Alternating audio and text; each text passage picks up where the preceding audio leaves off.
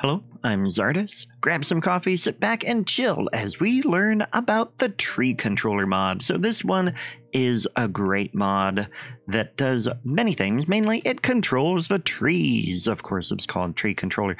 But once you have it enabled, let's go through the options first of all. So you find it on PDF's mods, of course, and it is by Yen Yang, a great modder, and there are many things you can do. First of all, you can select to use the dead model during winter, so that during the winter, the leaves are gone, which is really nice, and so I've already selected that for myself. Then you can disable the tree growth entirely, so the only trees that will grow are in the lumber industry. The rest of them will stay however you have it set. Age selection technique, you can do forest distribution or equal distribution. The difference here is equal will have all of the trees equally spaced, and forest distribution, it will try to guess what a good distribution is to have a good look of a forest, because in real life things are not quite equal. Then you can include the stumps, which will then have some stumps in your forest. You can have it be a faster full brush strength, so by default it will be set to 300%.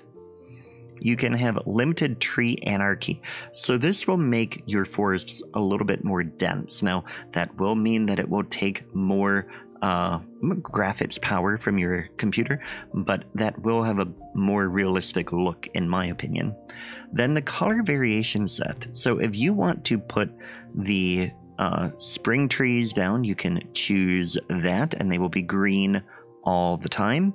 Autumn would be autumn all the time, or you can change it to Yen Yang's, which is a curated amount of color or a curated set, or of course vanilla. I am currently using Yen Yang's. Then you can have free trees and vegetation, so you don't have to spend any money when placing trees. You can constrain the brush, which just kind of makes it a little bit easier for it to be within the limits of the brush itself, and that way you can really make sure that you're only putting things where you want them. You also have a few options here. You can safely remove the mod components and any tree brush model sets. So it would get rid of the trees that you've put here, or like it'll reset them to what it would be without the mod. You can use this button to delete all of the trees from the map. So if you download a map and you don't really like where the trees are, you can just use this and then you can put the trees where you want. Or you can reset the general settings. And then under wind here, you can control the wind differently. You can have the base game wind controller, or like the wind the way it is. You can disable wind entirely, or you can override it, and then you can come down here and change the wind strength and then direction and then variance with the direction and stuff like that. I'm not going to mess with that. I even marked disable wind when paused, because that will make things performance wise even better when you are not playing. So then let's go back and look at what the mod can do in the game. So if you come down to landscaping, you can select, a tree or a brush or a bush or something. And what you have now is sets here. And so you can go wild deciduous, and that is a curated set of the deciduous trees. You can right click to erase them, which, by the way, if you have this here and you have the snapping here, it will only delete one type of tree. So if you unclick snapping, it will delete all of the trees within the brush. So that is one little tip there. Another thing, if you go to evergreen, you can do a curated set of the evergreen trees. And then we can delete them the same way. And then we can look at a wild bush set. So you can do a lot of different detailing with these automatically. And then I have set a custom set. And to do that, you can go into Advanced Set Control Panel. And what you want to do is you want to select some trees. And what you do is you select with Control. You do like this, this, this. And so now we've got a whole bunch of trees in this set.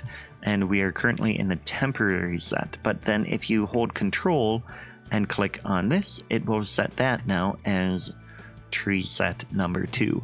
So like I set up a tropical one here, so when I go 1, I can just go like this, and a set of tropical trees comes in.